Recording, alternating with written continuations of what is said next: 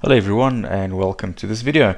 Today we're going to look at responsive layouts in PowerApps, and it's a very hot topic at the moment. It's something that we've been looking forward to, and again it just takes that overall maturity level of PowerApps to the next level.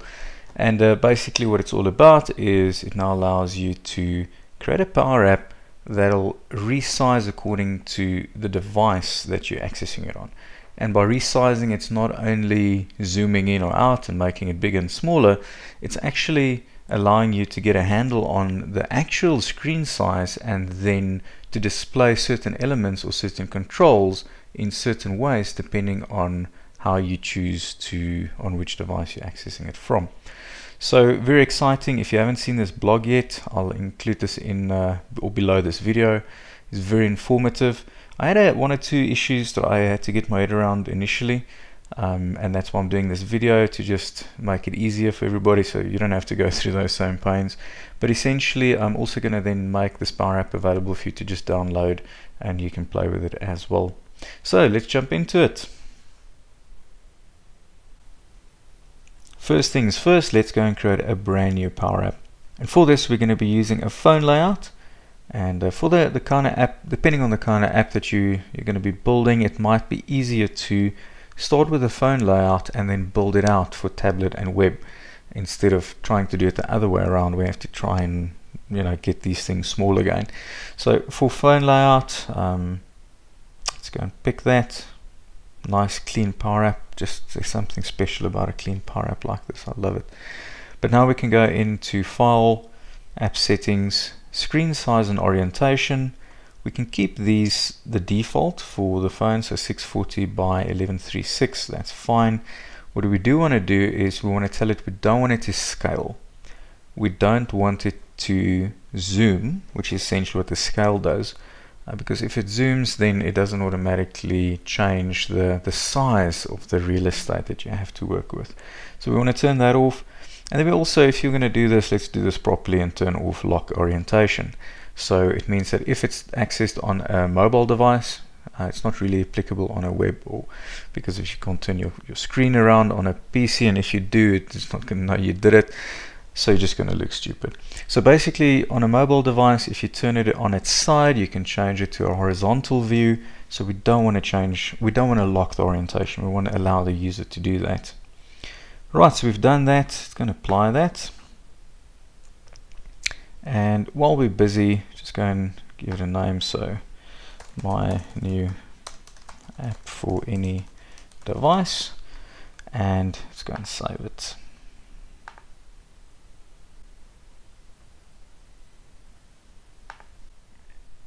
Now that it's saved, we can jump back into the app, and then if we go into the screen, which is the only thing there is to go into really, you'll see that there's under height, it's now populated with the following formula. And what max does, it'll take the biggest value out of the parameters that you pass to it. So in this case, we're passing the app.height and the app.design height to it, and max is going to return the biggest of these two. Now the difference between height and design height is the actual height that of the screen that the Power App's being accessed on, while design height is the height that was specified in the app design. So because we've got a phone layout, the design height according to the settings, just go back into it, will be 1136. So there's 1136 is the height, and that's the design height. So at runtime, that's going to return that. So what this formula basically does is just saying that never go below the maximum of these two. So if the width of if the height of the app is bigger than what it was designed for, then use that biggest value. But if it gets smaller than what the design height is, don't go smaller than that. So the design height is the minimum height for this. So I'm sure one of these days we're going to be able to access Power Apps on our Apple Watches, and at that stage you want to say that if it's run on a watch as an example, don't scale to that level because the app wasn't designed for it. The design height is the minimum height for the app. Right, this works very well.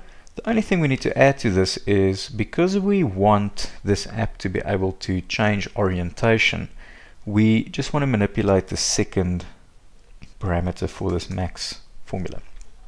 So that we want to say, if the app.width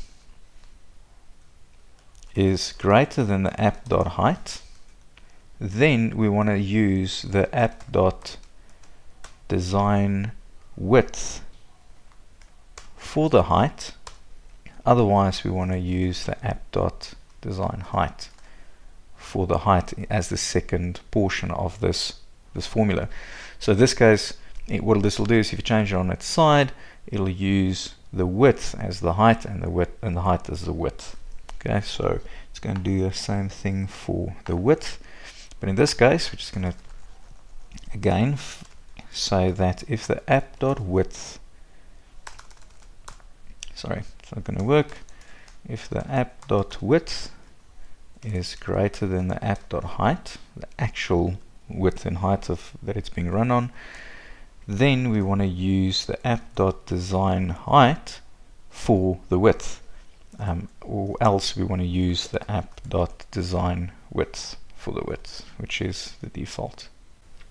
And that's it. So this app is ready to go, well, to respond at least. The only thing to keep in mind is, if I click on play, you'll see that it doesn't change size, and that's because that only works at runtime. So let's go and have a look at what it looks like in runtime. But just before we do, let's just add something that'll make it a little bit easier to see the screen or the actual size of the app in runtime. So let's go and add an icon, and let's go and use a rectangle. Just put it in the corner, and then tell it that the width should be the parent.width. And in this case, it's just going to connect to the parent. And this is the screen. According to this tree view, you can see the rectangle is a child of the screen, and so I can connect to the parent property, which we've done that work on earlier, to tell it that this is that formula. So whatever the value of this property is at runtime, the rectangle would now just assume that, and it'll fill the width of the screen. And then the same for the height. We want to go and tell it that just use the parent.height. And there we go.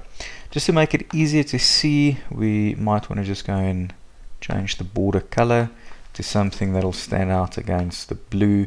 Just make that white, and then also the thickness, let's make it a FAT5.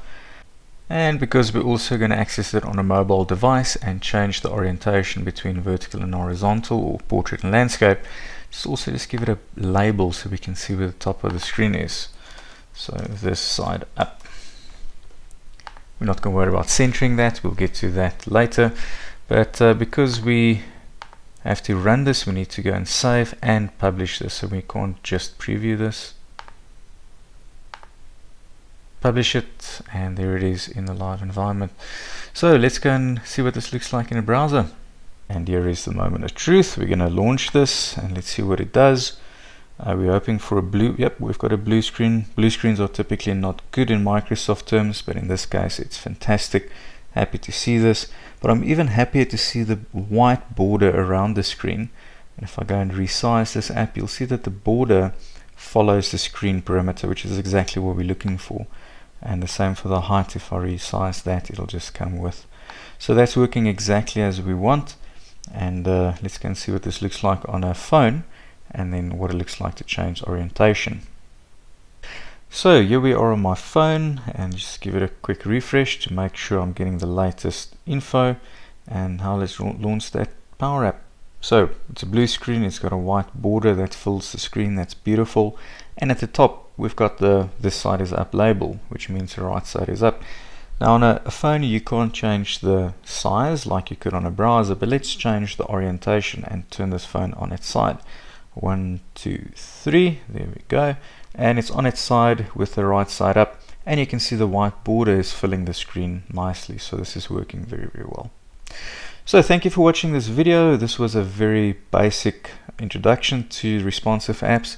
We'll be doing more videos to show you more in depth how to use this in more live apps and more use cases. But for now, thank you for watching, and please join us for the next video. Don't forget to subscribe, and see you soon.